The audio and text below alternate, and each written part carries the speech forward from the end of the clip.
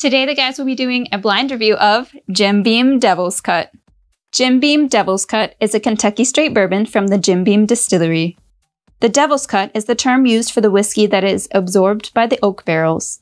This whiskey is made from bourbon extracted from the barrel and then mixed with other Jim Beam bourbons.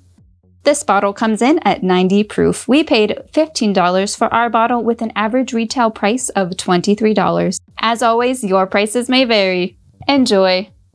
Thanks, Joyce. I'm Josh. I'm Keith. And we're going to drink that whiskey that Joyce just told you about.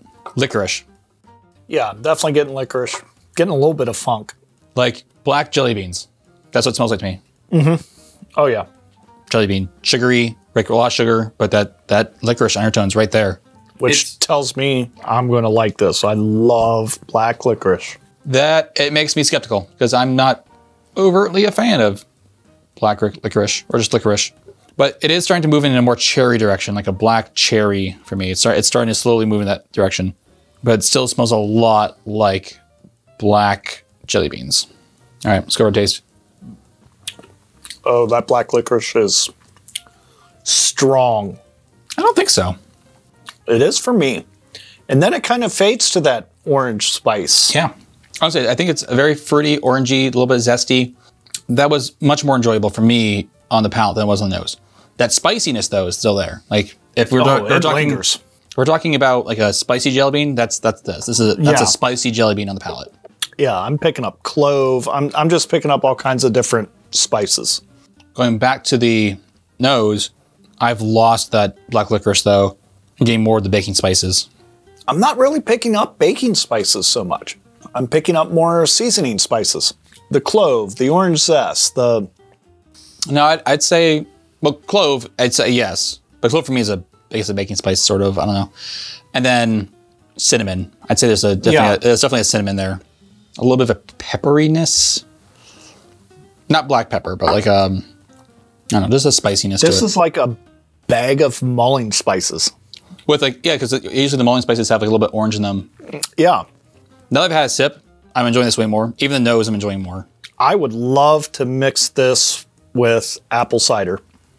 Well, it's almost fall, and by the time you guys see this, we're going to be the mid-October, or early October at least. I'm starting to get a little bit of nuttiness on the end. All right, adding a little water. It makes it more faint and gentle and dainty. A little more fruity floral, like an orange blossom. I think I am starting to pick up a little bit of apple or pear and some peach. I brought out on the palate a little more of the woody nuttiness. Yes, and it brought out some sweetness, which I thought just a touch of sweetness was missing. I like this. Yeah, I like it. Yeah, I really like it. We're gonna move on to ratings. We're gonna talk about the nose, palate, and finish on a scale of 0 to 5. I really, really, really love this nose. I loved all the spice notes that we got. I love this nose. The nose I'm giving a 4. And it transitioned perfectly to the palate for me. What you smelled is what you got, and I was enthusiastic about what I was smelling. Equally enthusiastic about what I was tasting on this. So again, I'm going with a 4 on the palate. The only thing that I wish it had was just a tinge of sweetness. That probably would have kicked it up to a 5 for me. I just thought it was missing a little bit of that sugariness, a little bit of that creaminess. Finish, I thought it was well balanced. All the flavors transitioned well. The finish was really the downfall for this. Knocking it down to a 3.5. Yeah. 4 on the nose, 4 on the palate, 2.5 on the finish. It was just enjoyable all around. The finish took a little bit of a dive, but that's just kind of normal for finishes in my opinion. Mm-hmm. Rarely do we put the finish above or equal to something, but every once in a while it happens.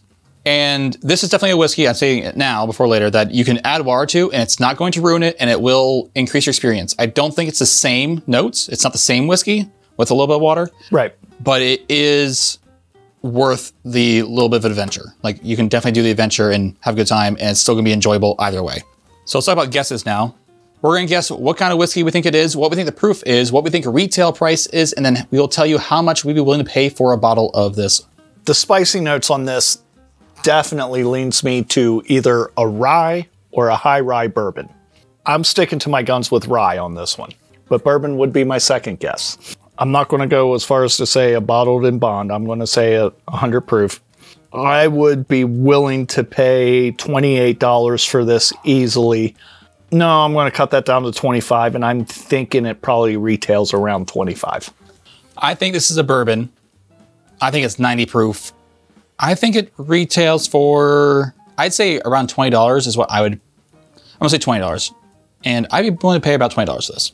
So I like it, just not as much as you like it, apparently. Also, you think it's a rye, so that kind of changes things a little bit. Yep. Let's figure out what this is. Today we drank Devil's Cut. Jim Beam Devil's Cut. That's a bourbon. It's a bourbon. It is 86 proof. No, it's 90 proof. It's 90 proof. 90, okay. 90 proof. The idea for this whiskey is that, oh, here we go. Let me just read you the side panel here. While bourbon ages and the angel's share evaporates, some also remains trapped inside the barrel. This is the Devil's Cut.